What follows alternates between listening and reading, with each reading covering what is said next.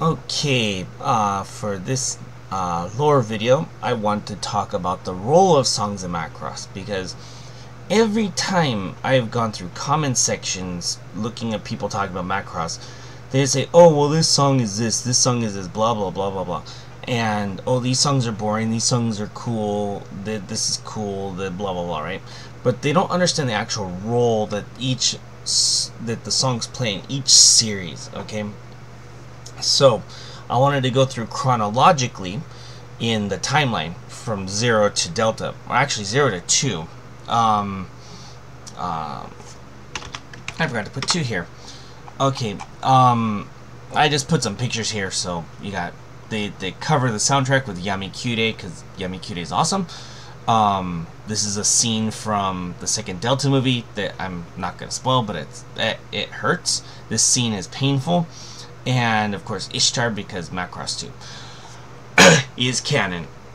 So, I want to go through each of these in order and explain how the songs, how all the different songs play different roles, and that it's not just, oh, well, we're using songs to end a war. It's not that simple. And this is why people don't understand Macross outside of Japan, and even people in Japan, unless they really understand the lore behind this stuff. There's a lot of people making content in Japanese that is very, very good about explaining all the details and, like, you know, the specs of the different fighters and all this other stuff. But in English, there isn't anything like this, because nobody thinks about this. Nobody understands this because they don't understand Japanese, or they've never watched Macross with, like, they've always watched a series in a bubble and not put any of the pieces together. So this is where I come in, because I understand this. Let's start with 0.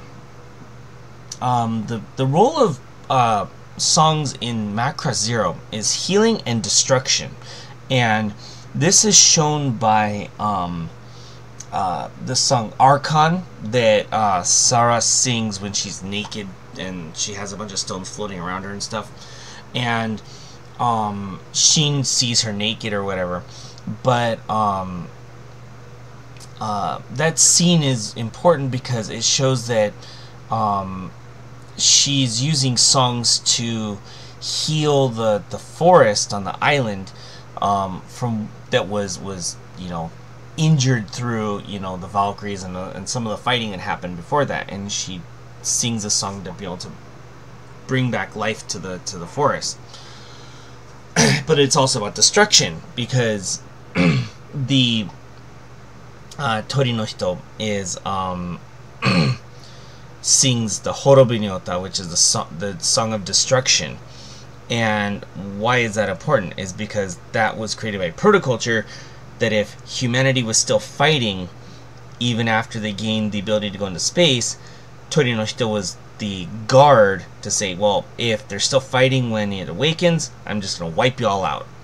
And that's why it's Horobi no Uta. And Sarah talks about this quite a bit, about can't let the Tori no Hito sing the Song of Destruction. So those are the 2 roles of songs within Macross 0. This becomes important later, actually. Then, of course, in the original Macross, and Do You Remember Love, they used the love song. That's actually an old Protoculture love song that was just like a popular song in the city that people were listening to at the time. And they use that to awaken the culture out of the Zentradi, because it's something that they didn't feel before. So that's where this comes in. And I'm gonna bring up some other things later when I get to the Delta stuff. Then plus the role of songs is mind control.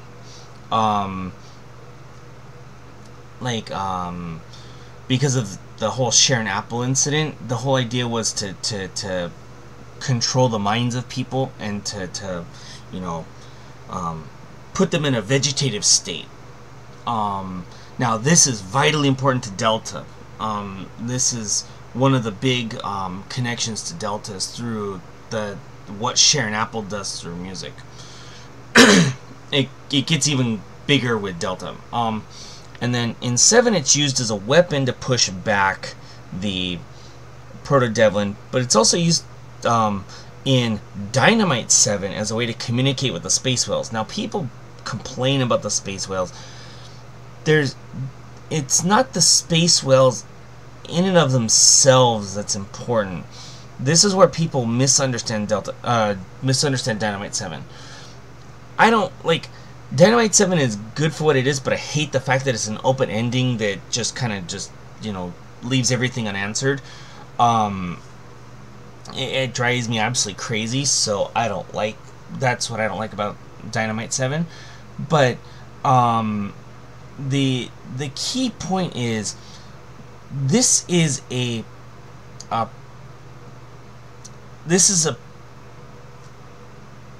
way that songs are used through communication that is very, very important to Frontier. Okay, and this is why people overlook Dynamite 7, is they don't understand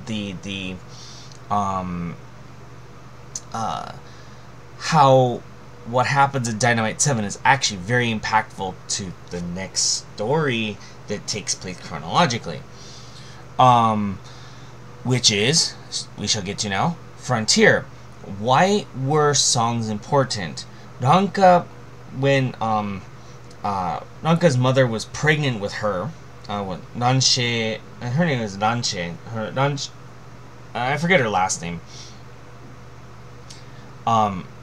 This is very important because Nanshe and Grace were researchers that were working with Mao Nome. And why were they working with Mao Nome? Because they found fold quartzes, and fold quartzes were able to, they found a way through the fold quartz to communicate. They could, what happened was that Mao heard Sara singing through the fold quartz, and she thought, this is a way I can find my sister. So this is important because while Ranka's mother, Nanshe, was pregnant with Ranka, she was supposedly infected with this bacteria from the Bajra. And what had happened was that the Bajra have there was a song through them called Aimo that was a way to communicate with them. Now, what happened was that when Ranka was still very young, she was singing the song, and because she had a direct communication link through this infection or transference of whatever, this bacteria, it summoned the Bajra, and they thought they were trying to save Ranka. And this is all explained in the 2 Frontier movies. This is why the Frontier movies are very, very important. That they could communicate with the Bajra. Now, why is this important? Well, the Bajra thought of humans as an enemy, which is why they attack them. And they didn't think that humans were sentient. But through communication, through the song Aimon, through Ranka, and actually Cheryl as well in a way, they were able to communicate the idea that humans are sentient beings, which is why the Bajra leave. Now, Aruto ends up going with them at the end of the Frontier movie, the second Frontier movie, which is, why we have this stupid short 20-minute thing that came with the Delta movie that does nothing to advance the Frontier story at all, just to make a music video for Kano Yoko to make more money, basically. Which really pissed me off. I was really angry about that. I'm still angry about that. I hate the Frontier mini-movie thingy that was with Delta because it doesn't do anything. It's just, hey, look, Ranka's singing, here you go. Oh, she looks a little bit older. Oh, here you go. Who cares? But the point was that they were able to communicate with the Bajra, and then take that communication, and the Bajra stopped attacking people. Now, where do actually I have to add here this thing. So in Delta there's 3 key points, and with the way songs are used. One is through healing. So there's the Vol syndrome, where this song is playing and then the people like lose control and they start attacking everybody. But that was only a test. That was just the beginning point. The actual goal of it was mind control. Now, what's the purpose of Water-Kyurei is to stop the effects of the Vol syndrome. And why can they do that? Is because Mikumo is the clone of Protoculture. So, that's why. And then having Freya as a person from Windermere, which goes into why the Windermere people exist, but I wanted to save that for a separate video. But between the two of them, they were able to, really connect to the Protoculture ruins in that particular solar system, and they were able to, and Water-Kyurei was able to, heal the Vol syndrome through their songs. This goes into a lot of the deeper lore of what happened after the events of Macross Frontier when the Bajra leave that area of space. I'm not going to get into that. That's not for this video. I want to speak specifically about the songs. Now, why do I put mind control here, like Macross Plus? Okay, so what happens later is that they use the wind song, which is Kazenuta, from the young king of Windermere. He's the first king of Windermere to be able to do that in over 100 years or something like that. But through using the Kazenuta to start mind controlling people, and then when they find out Mikumo is actually a clone of a piece of DNA that they had on Windermere that is actually Hoshinu Taite, which is a legend that goes back in Windermere's history. They're able to use, Lloyd was able to use a specific phrase to control Mikumo, to make her turn it into an entire, connect all living people in the galaxy into one consciousness, which was kind of used as a way to control people so that they could live forever, they'd have peace, all this other stuff, right? And it was a way to control them. You could also, I wouldn't say it's mind control, but in the second Delta movie, the Sirens system is used to control the, not only Yami-Kyurei, but also they use that to, as the AI for the AI Valkyries, which are basically like giant ghosts. I mean, because they're the size of Valkyries, but they're all AI controlled. So you could say there's some of that there. Now, so we've gotten through mind control, got through healing, and now through birth. Why this is a kind of a spoiler to the movie of the second movie, but well, it's not kind of, it is. But through Freya's song, a new life was. I won't give all the details, but through Freya's song, she was able to communicate directly with the Siren system, which actually had another piece of DNA that was from the same DNA of Mikumo, which is why Yami-Kumo looks exactly the same. That's the other 4 were through AI deep learning, where it created copies of that, but the original one was Yami-Kumo. That's because it's the same DNA. And they thought that would work better than the Sharon Apple system. So it's like using the Sharon Apple system with an actual living organism, so that it doesn't have the same faults as what happened with Sharon Apple. That's the rationale behind why the Siren system existed in the second Delta movie. Well, Freya is able to communicate directly to that living organism that ends up growing and becoming a baby. So And that's why I say it's directly connected to birth, which goes along with kind of the Macross Zero thing of healing and, you know, like being able to revive or to bring life to things, right? So these are the basic rules of what's going on here. Now, to go on to something that Belger Stone in the Delta TV series says, if you look at the history of the songs going from the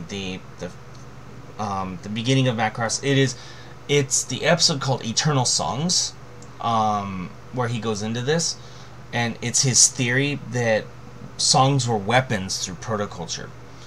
And because if you look at how they were able to control, like, if you use a song, no one dies, they all just peacefully give up, and they just, you know, like, go under the control of the song.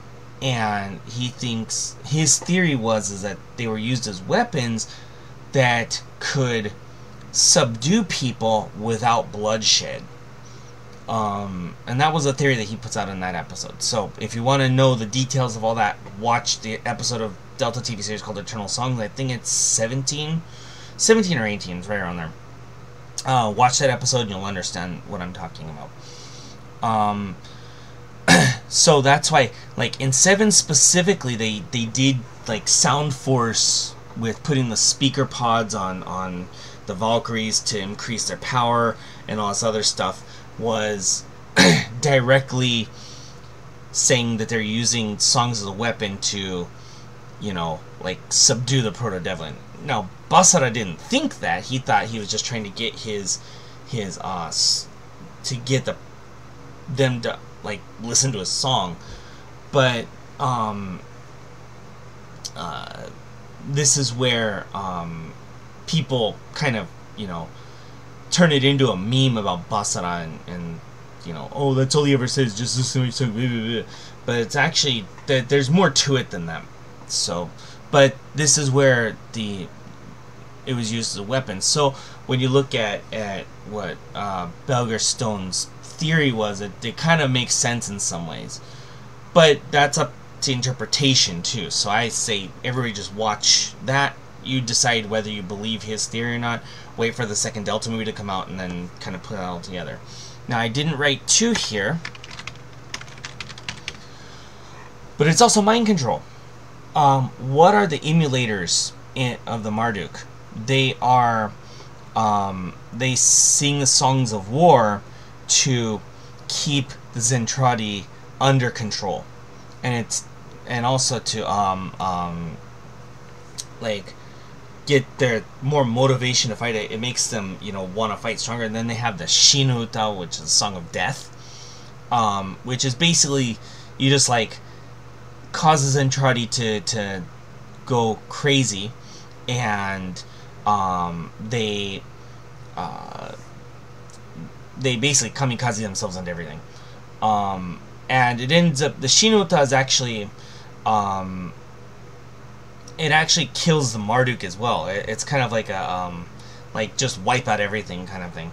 Now, with the Vol syndrome in Macross Delta, if you go back and you watch how the Vol syndrome works in Macross Delta, and then you look at Macross 2 within that context, you could say the emulators are pushing out that effect when they do the Song of Death.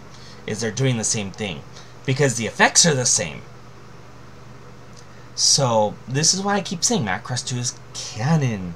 But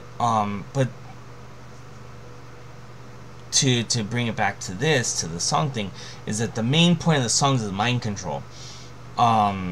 Now, of course, you have your, like, Ishtar sings Moichi, I love you, and then stuff like that. But and songs actually play like a role of bringing like new culture to the Marduk, right? But it's a little bit different than the original Macross. The main focus is mind control by means of the emulators, because Windy Rider in Macross 2 is not really that special of a singer, and she's just kind of there. So that's why, like, she doesn't play a very important role really. Ishtar is the main, and the emulators are the main singers of Macross 2. So that's why mind control becomes the main key point there, or kind of like a motivation technique, or a way to use the mind-controlled Zentradi to do certain things in battle. So it's all about control through there. So this is the basic role of songs in Macross. It's much more, it's deeper than what people say, and this is why people don't understand Macross very well in the English-speaking world. Is they don't understand how the songs all connect together, how the roles are very different within each series, why each thing is important. They just take the songs as songs and that's it. It's much deeper than that. And you know, when I get to the timeline video I plan to do, I will be sure to mention specific events within the protoculture era that are very important to the evolution of songs within this paradigm, okay? So, but I wanted to discuss this because it's, you know, something nobody talks about because they don't understand it. And this is why I am so adamant about, you know, going after these people who make content about Macross who don't really understand the deeper workings, because either they watch some stupid fan sub that is subbed poorly and doesn't actually have all the protoculture lore to it, or they don't look into the protoculture lore for themselves. They don't know Japanese, so they don't have access to it, especially with the second Delta movie, because that was only in the movie theaters so far. And I'm not sure that's actually been shown anywhere outside of Japan. So you needed to understand Japanese to be able to even understand what happened in that movie. I saw it 3 times, so, and I've said that in multiple videos. So I have an understanding of it. I'm going off of memory for a lot of it, but that movie was shocking in a lot of ways. So it really drove me crazy. But yeah, this is where I think songs need to be looked at more closely in Macross outside of Japan, because people just don't understand it. And I think even people in Japan don't understand it. They just say, oh, Ranka's cute, Cheryl's cool, blah blah blah blah blah, and they don't look at the deeper lore of this. And the deeper lore is really interesting in Macross, like, and the fact that not every question is answered, and Kawamori is very adamant about keeping it that way. So not every question is ever answered about everything. So this is where you can do a lot of theory crafting within the universe. So anyway, I wanted to just go into the details of the songs, and I hope this helps people understand a little bit more about, like, what Macross is, and in more detail. So and I'm going to continue doing these lore videos because I think that they're important for people outside Japan to understand. So anyway, that's all for this video, and see you in the next one.